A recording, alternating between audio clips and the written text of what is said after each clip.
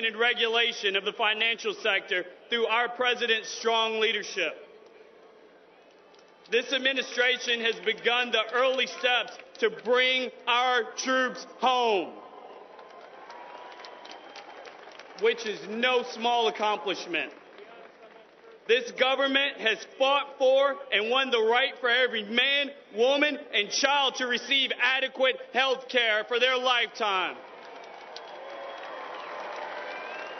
So much has been accomplished, yet we still have so far to go. That is why we are having this rally today, folks. This is why I'm proud that I wore the uniform of the United States Army.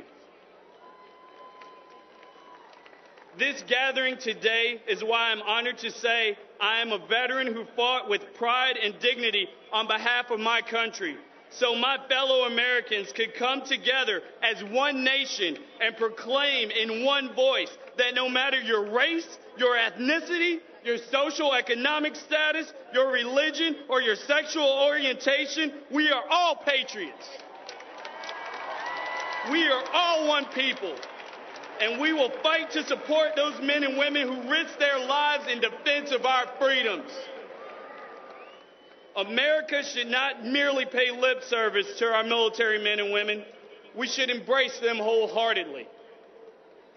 They are left to continue to fight for their family's financial security here at home, even though having left for their battlefields. And just as they support the fight together overseas, we must continue as one nation in these difficult economic times to stand together and support each other. Let not this adversity shatter our spirits, but instead galvanize us as a people. As one nation, we will proudly let this world know that the United States of America is now, has always been, and shall forever be the land of opportunity, hope, and freedom. Thank you.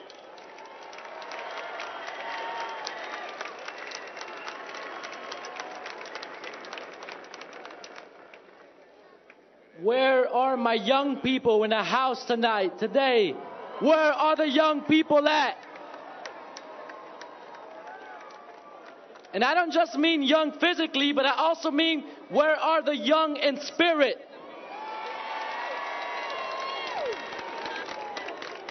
I come here today not only representing young people of Los Angeles, California, but also representing young people from all across this nation.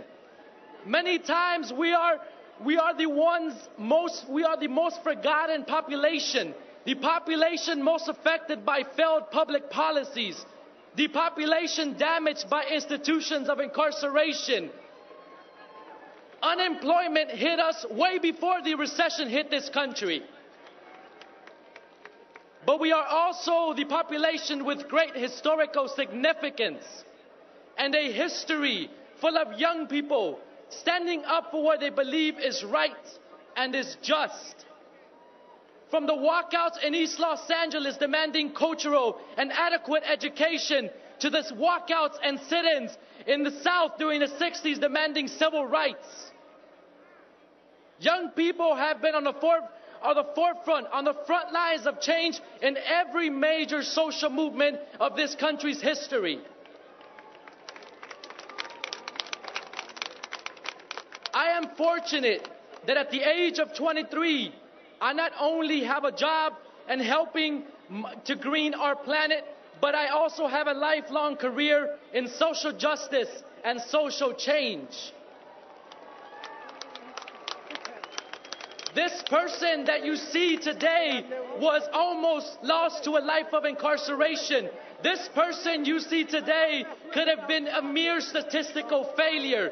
This person you see today could have continued on a path of destruction.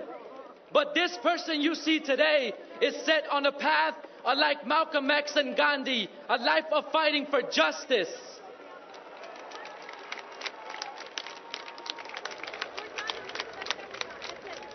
I was one of the fortunate ones who found the chance to continue my education and belong to a community of peers seeking to make community transformation through a program called Youth Build, where the entire staff invested themselves in helping us take ownership of our lives and responsibility for our families.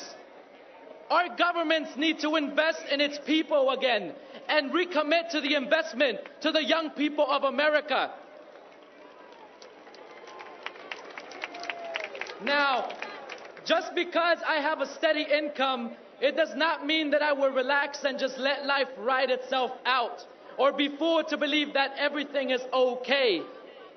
If I am eating, but my brother is starving, then I am starving as well. If I have a home, but my sister is homeless, then I am homeless as well.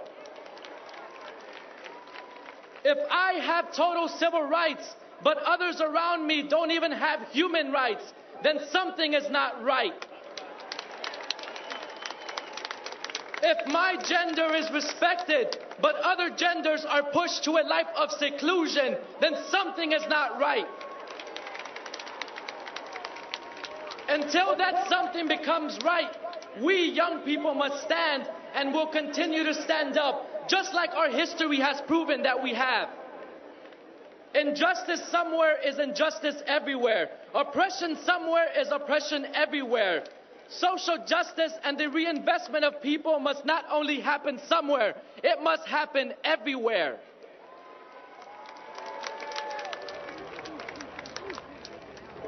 I am Ellie Flores from Los Angeles, California, and I thank you for standing up with me today. But the real challenge will be for us to continue standing when you return home. Will you stand when you go back home?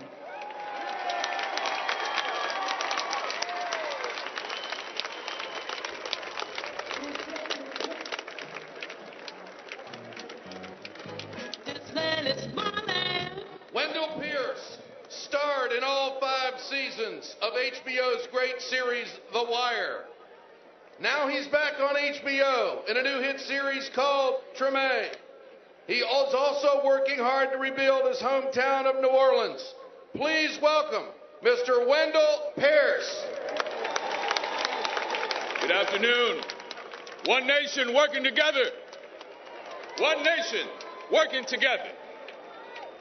Now, people remember him for I Have a Dream. But after the March on Washington and the passage of the Civil Rights Bill, Martin Luther King shifted his attention to another dream: economic justice for all Americans. In a speech at the Southern Christian Leadership Conference in Atlanta, Georgia, he said, "A nation that continues year after year to spend more money on military defense than on programs of social uplift is approaching spiritual death." As we talk about where do we go from here, that we honestly face the fact that the movement must address itself to the question of reconstructing the whole of American society. There are 40 million poor people here. And one day we must ask the question, why are there 40 million poor people in America? In America. And when you begin to ask that question, you are raising questions about the economic system, about a broader distribution of wealth. Now, when I say question the whole society, it means ultimately coming to see that the problem of racism, the problem of exploitation, and the problem of war are all tied together. These are the triple evils that are interrelated. So I conclude by saying again today that we have a task. Let us go out with a divine dissatisfaction. Let us be dissatisfied until America will no longer have a high blood pressure of creeds and an anemia of deeds. Let us be dissatisfied until the tragic walls that separate the outer city of wealth and comfort and the inner city of poverty and despair shall be crushed by the battering rams of the forces of justice. Let us be dissatisfied until those that live on the outskirts of hope are brought into the metropolis of daily security.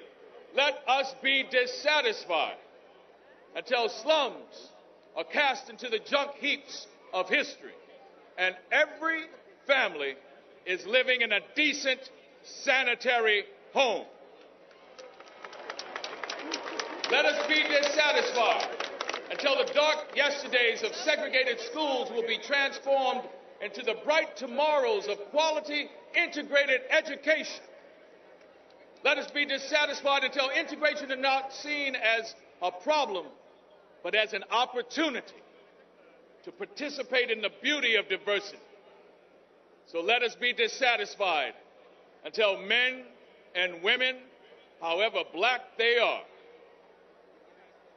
will be judged on the basis of the content of their character and not on the basis of the color of their skin.